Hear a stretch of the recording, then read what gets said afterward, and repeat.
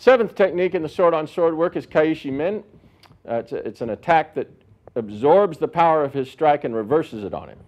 And so the first element that we take a look at, he's making a basic downward cut, is we want to learn to turn our sword in relation to that and capture the energy of that strike.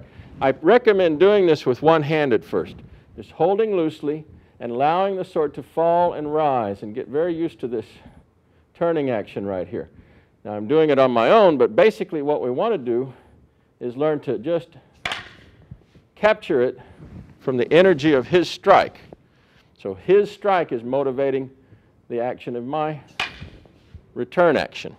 Now, we place the second hand involved with it, and it needs to float very loosely and easily around the end of the hilt, and we have an action that looks like this. We make a little side action, and we're cutting into the side of the head with a lateral step on the outside leg.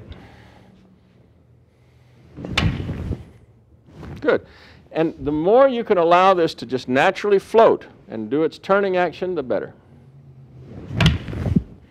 Very good. Coming back to line at the end of the technique. Here, we withdraw to his eyes. We center, and then replace the line, the imbu, creating the line of the kata once again. As we do this in the more dynamic form, it starts to take on a little more life. It's kind of more interesting, as it happens on the fly as we're walking in.